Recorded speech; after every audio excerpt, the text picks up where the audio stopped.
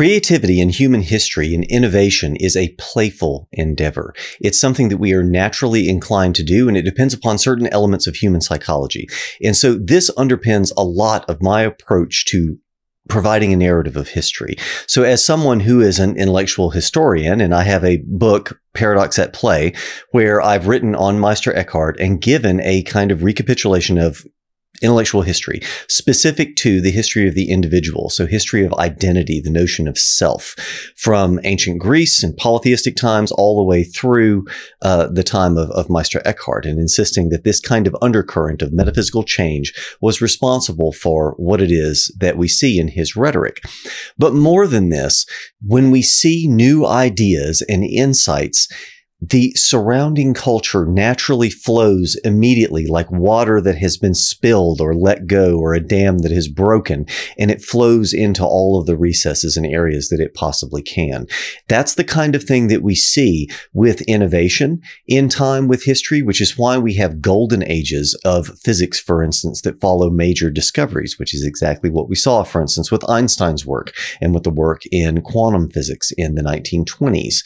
And so when you have major changes and major breaks, then history flows, creativity flows, and fills all of those natural, normal science gaps.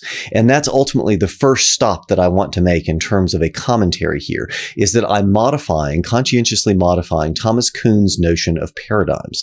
And so I'm suggesting a modification to this insofar as he describes a situation where you have paradigmatic changes that are completely incommensurate with one another, so that you have, an old paradigm in physics, a new paradigm in physics, and then you have this kind of mounting force as we get towards a revolution where we can no longer explain away everything, and then eventually the tide crushes it and it flows into a new revolutionary era. And then you have a period of normal science and engineering, which explores all the details.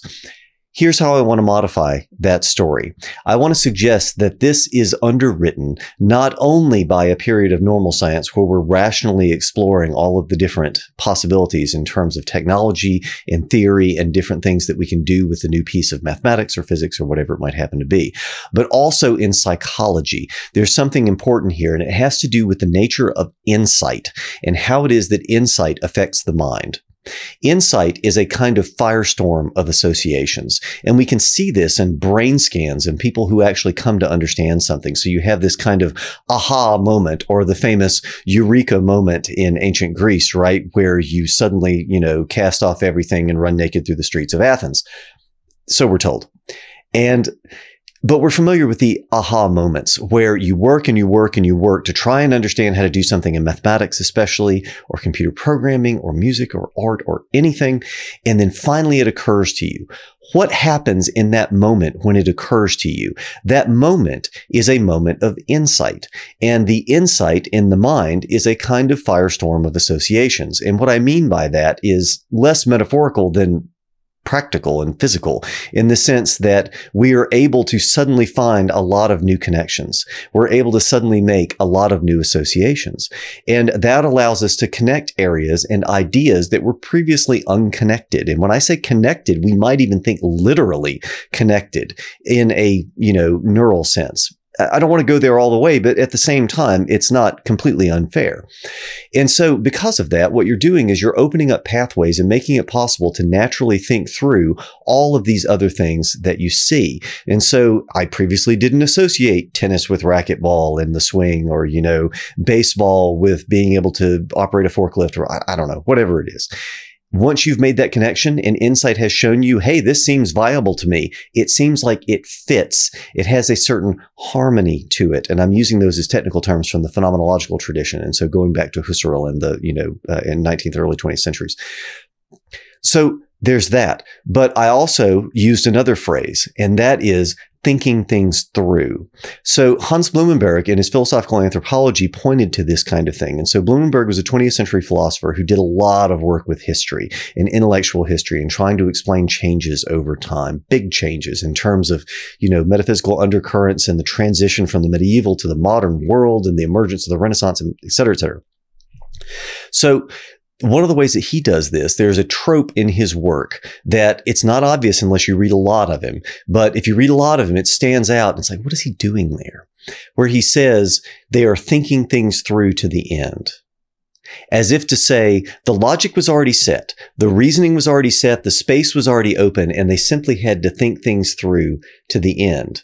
Oftentimes with the implication in his writing that they would find a contradiction or a problem, and then in thinking things through to the end, it would eventually sow the seeds of the next question that needed to be asked via its problem, pressure, and overturning things, which is his version of revolution, and modifying, by the way, Kuhn's paradigms. Blumenberg does away with Kuhn in a footnote. It's about a page and a half worth of work. It's absolutely brilliant, but nevertheless, so that's kind of interesting. Again, published after The Structure of Scientific Revolutions in 1962, which is Thomas Kuhn's seminal work in philosophy of science. So that's curious.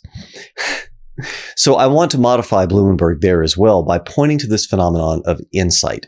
And the key behind insight is that it functions in a way that a new technology does, such that we're not just opening things up and then slowly filling out all of the gaps. There's a kind of, dare we say, punctuated equilibrium in terms of jumps with evolutionary time and being able to suddenly flood in and do a lot of other things. Well, that's exactly what we see with technology, right? As soon as a new thing is available that suddenly brings things together and makes something really cool possible, like let's say the touchscreen and the iPhone, then all of a sudden, the floodgates open and you have a lot of innovation very quickly. The same kind of thing is witnessed, I think, with these, app stores that we're seeing with the iPhone and Android, and now also with AI.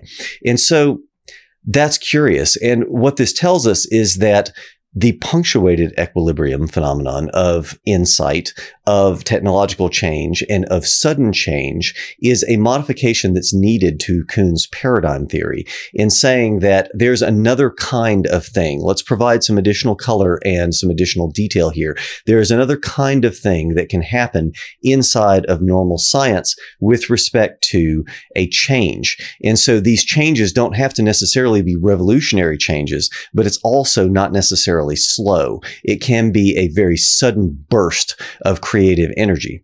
So let's now wrap this all the way back to the beginning. My view on history generally, and the way that I like to construct historical narratives, is as though we have a metaphysical undercurrent. In other words, there is a foundation of worldview in the way that we see the world, the way that we understand what the world is, what we are in relation to the world, what the divine is, what we are in relation to the divine, in relation to the world, and so on. These kinds of things undergird all of our thought, all of our perception, and all of our feeling. And so these are the basis for us being able to understand anything in the world. Those are the things that tend to change slowly over time. And we're not really aware of those. It's hard for us to think about them because the thinking has to happen posterior to that kind of worldview foundation. This is tough, but it's not completely unthinkable, right? So it's a challenging concept, but it's not impossible. So you have a foundation that largely goes unthought because thought happens posterior to that foundation. And so the thought that happens then is what we have in terms of written works and dialogues and in reports and historical narratives and all of philosophy and all this kind of stuff.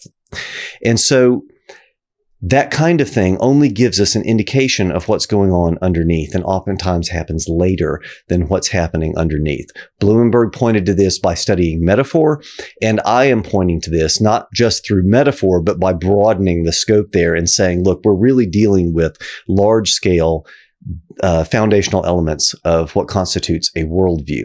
And as those change, then we see it's like tectonic plates moving underneath the earth. We have no idea what's going on, and then just suddenly the continents have moved and you find yourself in a different place, and suddenly South America is a long way from Africa, and, that kind of thing. And so then things change in accordance with that. And it follows a kind of biological evolutionary paradigm in the sense of some of the change happens slowly and in contact with other things. Some of the change happens much more suddenly.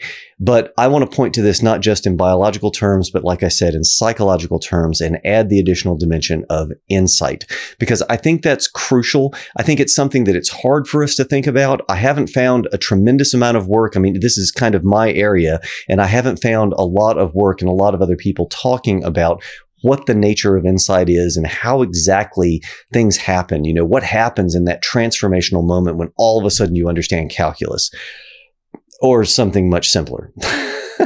You know, and the same kind of thing, of course. And I said that I studied the, you know, most profound potentially version of this, and most profound change in the sense of the deepest change in religious conversion. And so what happens when someone undergoes that kind of cataclysmic change along the lines of what Augustine did in the Confessions? Well, we quickly resort to metaphor and you just kind of have to be there sort of approach, but it's not completely impossible for us to try and understand something about the nature of that change, or at least have a better appreciation for why it is that we can't say it in words, because the words are posterior to the foundational level of where the change is actually occurring. So that is why I advocate for a kind of history flows like water approach to understanding and constructing historical narratives, and understanding especially intellectual history, so that the water is suddenly, you know, bursting through a dam and flows into the surrounding areas and does all of those things, and it may get caught up, and then all of a sudden there's insight and it flows into a new area. And I think these are exactly the kind of things that we see. And I believe, by the way, as a hint, a final provocative hint, that it may not be a coincidence that the interior life of the individual, in terms of us learning things and experiencing worldview changes, is a microcosm of the macro level view of large-scale intellectual historical changes that still happen according to that same psychological profile with insight. Just a suggestion.